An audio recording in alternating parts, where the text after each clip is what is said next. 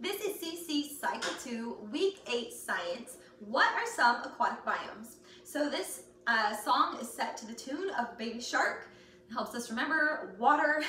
And we're going to show you the hand motions first before we start singing because it can get a little bit tricky. So we have ponds and lakes, streams and rivers, wetlands and estuaries, oceans and seas.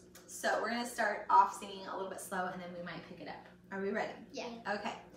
What are some aquatic biomes? Ponds and lakes, streams and rivers, wetlands, estuaries, oceans and seas. Do, do, do, do, do, do. What are some aquatic biomes? Ponds and lakes, streams and rivers, wetlands, estuaries, oceans and seas. Do, do, do, do, do, do.